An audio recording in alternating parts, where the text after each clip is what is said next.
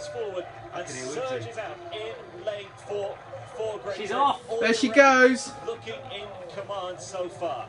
Maybe her closest challenger, you look at Susan Seipel in lane 3. The lanes run from 1 on your far right, shit, come on, that Emma. picture, No, to 8 thank at the you. far left-hand corner.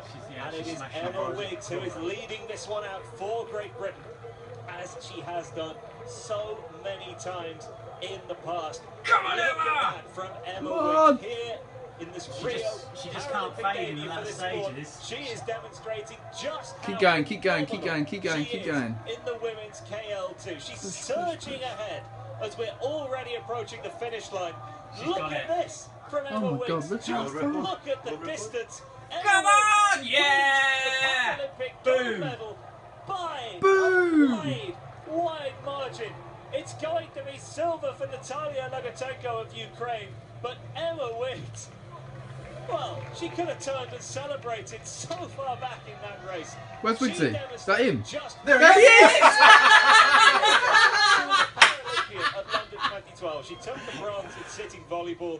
She's a PE teacher when she's not training to become the best in the world.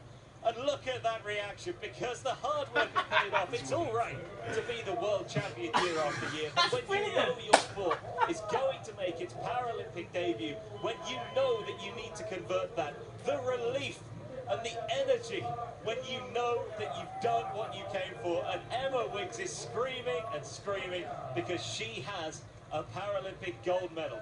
Chippington gold, Marsden bronze, Wiggs gold. We're nowhere near done yet. There are 3 more races to come inside the next hour.